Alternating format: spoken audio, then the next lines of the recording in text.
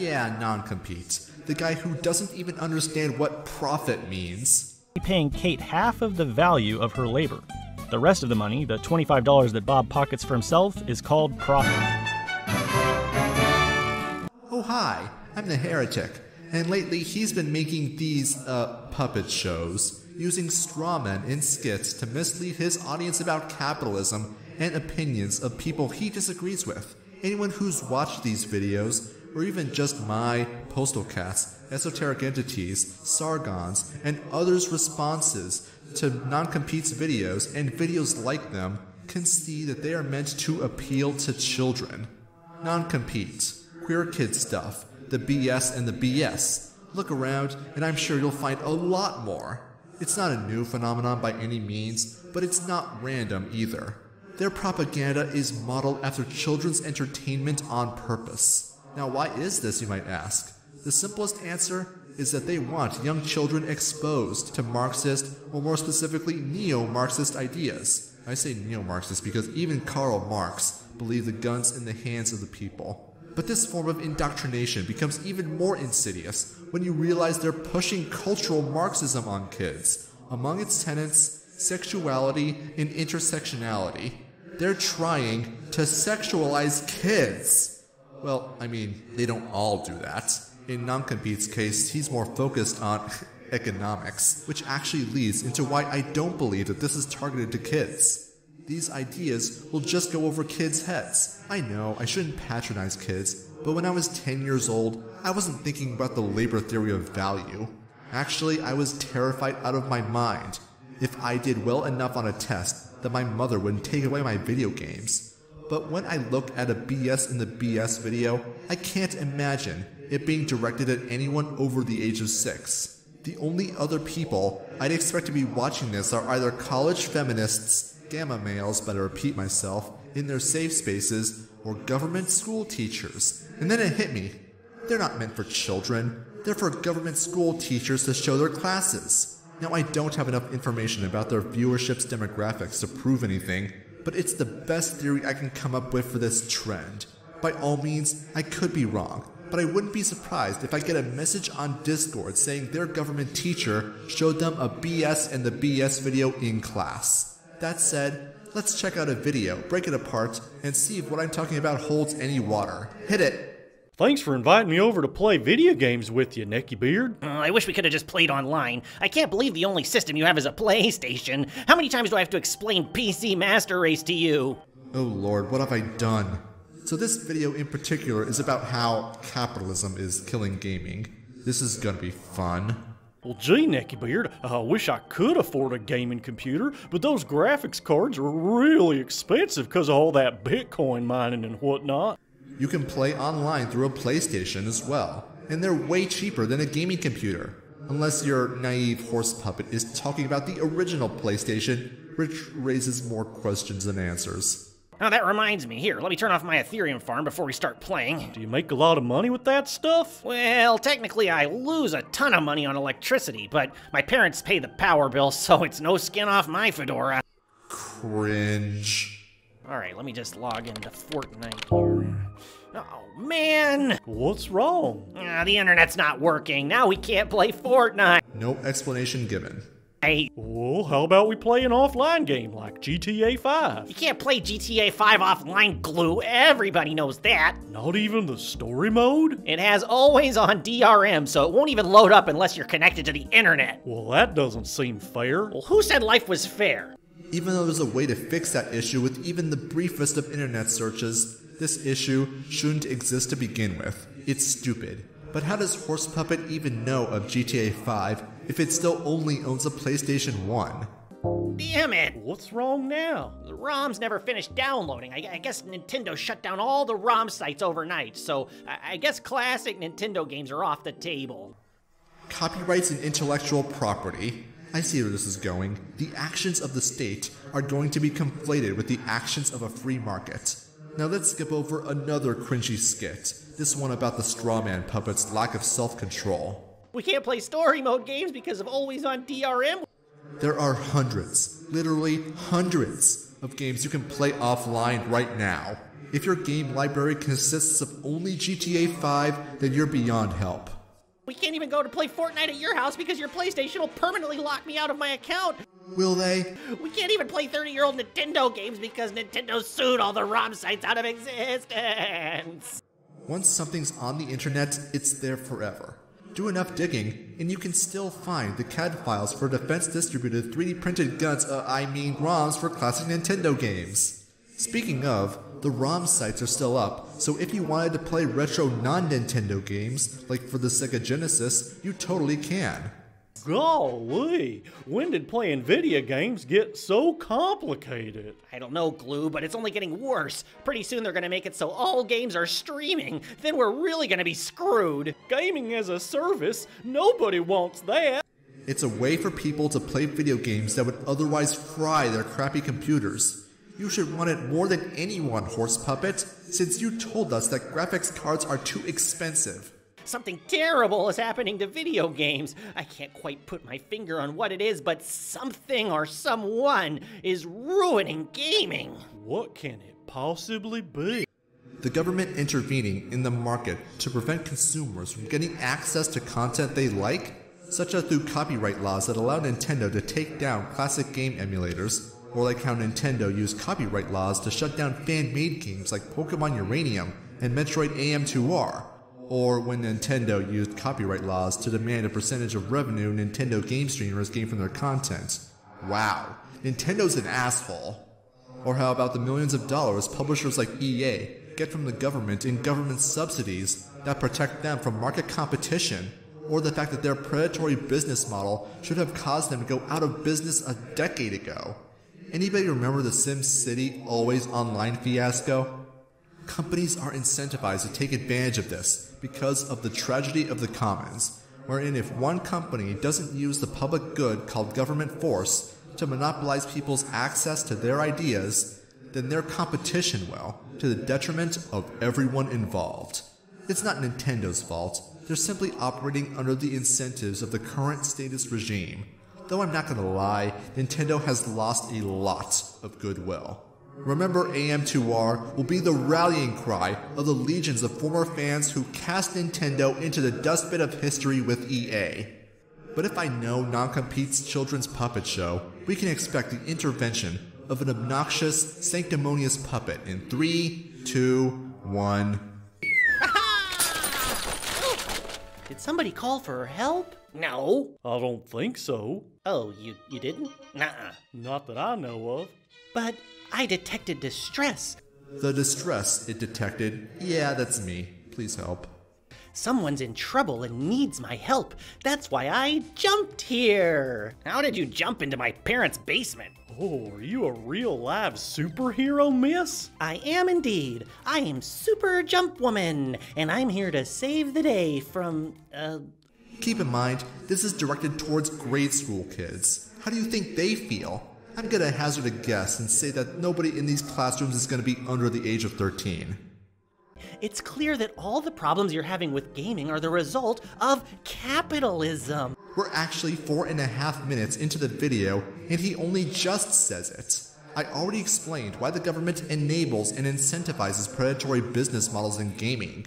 Nope, this is meant to appeal to young, impressionable minds. Hey, those puppets like playing Fortnite. I like Fortnite too, so everything they say must be great. What the heck does any of this have to do with gaming? Don't you see, Neckybeard? DRM, cracking down on ROMs, the move towards streaming video games, these are all moves by capitalists to extract more and more value out of gamers while offering less value in exchange.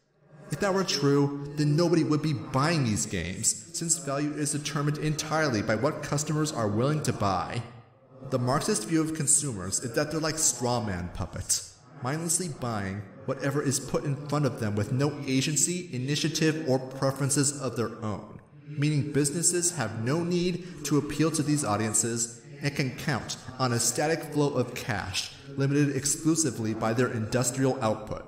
And this is what they want to teach to children, teenagers. The truth is that value is subjective, and if people don't perceive they aren't getting value for buying it, they won't buy it.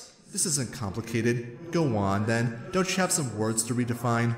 Why would a game studio intentionally screw over loyal customers? That doesn't make any sense at all. A business could never get away with that. They do every day, Neckiebeard. Now it's clear you have no idea what you're talking about. Game developers don't make these marketing decisions. They don't add always online DRM. Studios are employees of publishers who tell them what features need to be tacked on for no conceivable reason whatsoever.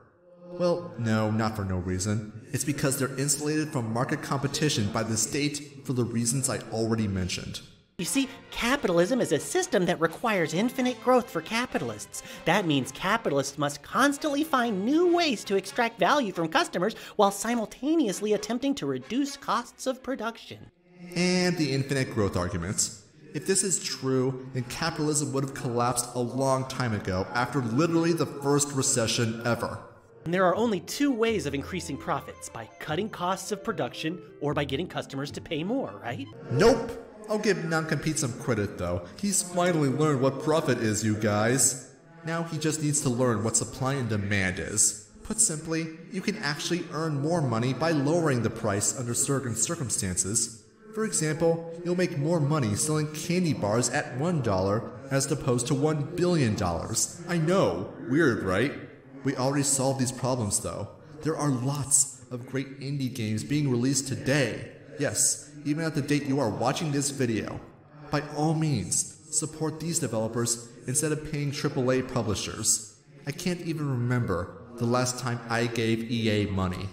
So you agree, capitalism is making gaming worse for gamers and for game dev employees, right? Gee, I thought the game devs were predatory assholes who only exist to screw you. If it weren't for capitalism, we wouldn't have any video games. You can't blame these companies for wanting to make a profit for all of their hard work. But most of the profits don't even go to the people who are actually making the video games, Neckiebeard. The profits go to the capitalists who own the corporations. When I said earlier, game dev studios are employees of the publishers, what that means is that the developers get their money from their publishers whether the game's a massive commercial success or a flop. Technically, that still means that they can earn a profit by producing a game less than the money budgeted to them. The revenue from the game goes to the publishers. Noncompete could have made that point there, then made a point about how game devs are being exploited out of the success of their game. They aren't, by the way. But instead of informing his 8th grade audience, he needed to squeeze in those buzzwords, didn't he? Didn't he? Also, the fact that video games wouldn't exist at all but for capitalism is completely true. I mean, yes, things like Tetris would exist or that radar equipment missile defense game, but being prevented from playing GTA 5 online because the internet is down because reasons is a good problem to have as opposed to not having video games at all, isn't it? If you think I'm full of it, please, let me know where the Soviet Atari 2600 was, or the North Korean Nintendo Entertainment Systems. You won't find it because collectivism has no mechanism for finding out what people want, as collective ownership makes determining prices all but impossible. Prices being a means for communicating want, as price increases when demand for a certain commodity increases as well. And you can't have prices under collectivism. After all, you can't exchange with yourself. This is known as the economic calculation problem. Even if video games were produced because some bored programmer had a lot of free time in computers, they still wouldn't be able to gauge if people wanted them. Even if they tried something like opinion surveys, you're still only getting a limited sample from ignorant customers. Imagine living in 1969 and some guy comes up to you and says, "Hey guy, do you want an Atari 2600? Excuse me, what?" So yes, under communism, there would be video games, but you wouldn't have them.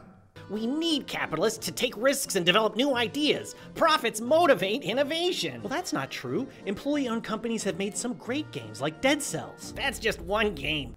Dead Cells? Never heard of it. Let's check it out.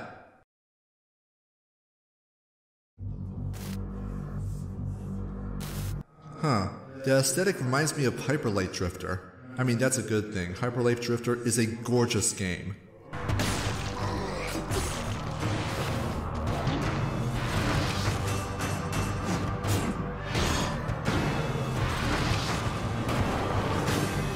Okay, this game looks freaking awesome. I don't know what Motion Twin's business model is, but I don't care. That's the beauty of capitalism. To the consumer, it doesn't matter if the factory workers are white, black, brown, green, or anything in between, whether the company is democratically arranged or a traditional firm. One thing I wish Marxists would understand is that people who support capitalism are not opposed to the workers' co-op model. If it is, as Marxists claim, a superior business model to traditional firms, then they would outcompete them in a free market. Fundamentally, I don't know what the best mode of production is, and if I did, this wouldn't be an argument for free market capitalism, but for making me a dictator. What I know is two things. First, I know that no one else knows how best to produce things either. They may think they know, but that speaks of arrogance. The second thing I know is that the best way to find out how best to produce video games is in a free market where customers decide what games they want to buy. Which game development model produces the best games? Who knows? I think there's room for both traditional firms and workers' co-ops. So don't let Marxists trick you into thinking it's one or the other. Also, free advertising for Dead Cells, yay! Capitalists will always seek new ways of increasing profits. Under capitalism, games only exist to profit capitalists. As capitalism progresses, things are just going to keep getting worse and worse for gamers, because capitalists are constantly searching for new and better ways of screwing over gamers so they can build up their own profits. I don't think I need to say anything. I just figured you guys would enjoy that meaningless word salad. You know who won't enjoy it? The school-age kids forced to watch this drivel. Sony finally caved and they're gonna give us crossplay. See, that's a victory for the free market. So one company made one minor concession to maintain their market share. That hardly balances the scales against all these other horrific trends towards capitalistic authoritarianism in gaming. Didn't Strawman Puppet make that same point about all video games capitalism and traditional firms do produce, but it got dismissed because Dead Cell exists? Sorry, you don't get to do that. There's really not much left regarding this video, so we can just end it here. Obviously, it's crap, using meaningless language and horrible buzzwords to blame capitalism for things that aren't really capitalism's fault, like at all. Also, games are getting worse, really. There are certain features that you don't like, but there's also new things being added all the time. The explosion of indie games, the MOBA and battle arena genres, better graphics and better options in terms of gameplay. There's going to be some new, glorious things in the gaming industry, but there's also going to be a lot of crap too. And that's fine. We have to get through the crap to get to the gold. You're never going to be able to avoid this. But anyways, you can see the elements of children's programming in Noncompete's video, exaggerated over-the-top characters, very simplified or non-existent plots, puppets. Puppets, come on, it's obvious. Maybe their ability to be shown in classrooms is limited by their channel's relative lack of reach. The vast majority of people in the world, let alone America, have never heard of PewDiePie, let alone Noncompete, so the odds that this will actually ever be seen in a classroom is thankfully quite low. It might just be that the Marxist worldview of simplifying infinitely complex interpersonal relationships around the world throughout all of human history as a struggle between hive mind A and hive mind B is such a childish idea that the only means to effectively communicate it is through childish mediums. However, when a Marxist government school teacher wants something to do when there's nothing left in the curriculum to teach, and they see this video pop up in their subscriptions, all I can say is, when that video is shown in the classroom, you heard it here first. Questions, comments, critique? How soon until you see stories of children being shown this in classrooms? Will any of my videos ever be shown in a government school? Oh god, I hope not. Leave a comment below. Support me on Patreon. Like, share, and subscribe to become a heretic today.